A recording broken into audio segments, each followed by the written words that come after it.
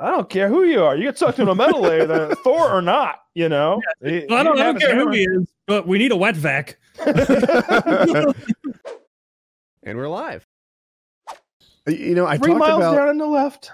talked about hooking up the trailer and like Snickers? hay riding them to the front door, but everyone said that was a liability nightmare.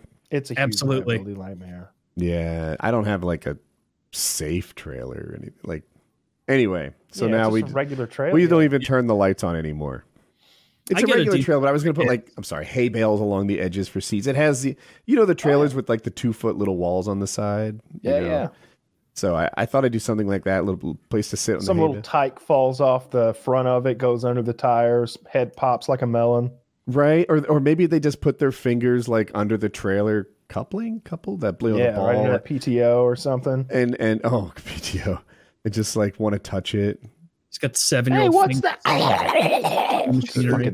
Farm equipment has exposed things that will chew a human up, and the motor will not even grunt. You know, it's a total mismatch, and that's how people get hurt. A video one of you, it was Kyle, sent to both of us, where it was like some Chinese guy who got caught in a metal lathe, and it like boned him like a fish. All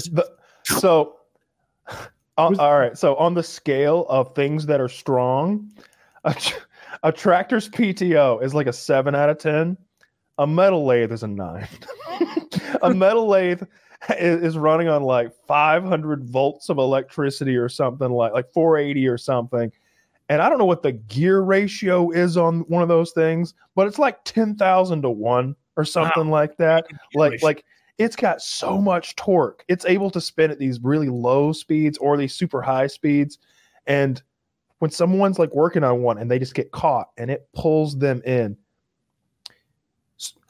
that would make be good in a Marvel movie to like show how like Captain America or like some like badass superhero dies. Well, he got sucked into a metal lathe. Yeah, but he's immortal. I don't care who you are. You get sucked into a metal lathe, Thor or not, you know? I don't care who he is, but we need a wet vac. What kind of fucker was he? Well, it flattened his whole hammer. Look at that. What's the name?